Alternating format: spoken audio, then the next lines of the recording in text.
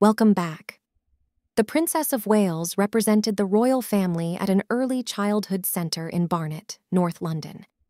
Princess Catherine was all smiles as she stunned in a black turtleneck on a trip to London just hours after fresh claims relating to Meghan Markle.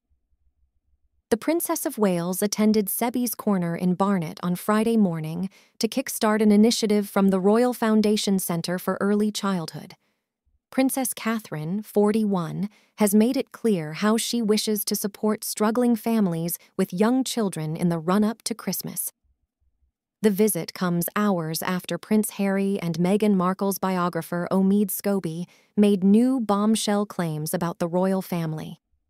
In the new book, Sebby claimed that mum of three Catherine spent more time talking about Meghan than with Meghan. Biographer Sebby releases his antique-pated new book, Endgame, next week on November 28th. The biographer also added, referring to the Princess of Wales, "Every time she hears about Meghan, Catherine shudders and giggles."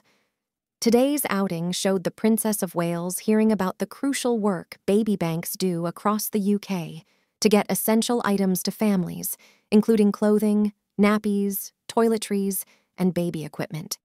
This comes as the Royal Foundation Centre for Early Childhood published an issues index this morning, citing financial pressures as the biggest worry for parents and carers. Research conducted by the Royal Centre for Early Childhood also shows that baby banks provide a vital lifeline for families in all sorts of challenging circumstances.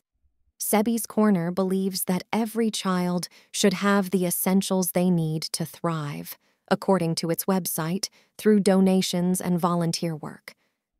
As the Princess of Wales arrived at Sebby's Corner in Barnet, she wore a tan coat and could also be seen wearing small hoop earrings.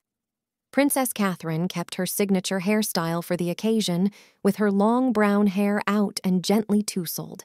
She wore a black turtleneck for the occasion, along with a dark-colored skirt secured by a thick black belt and large buckle.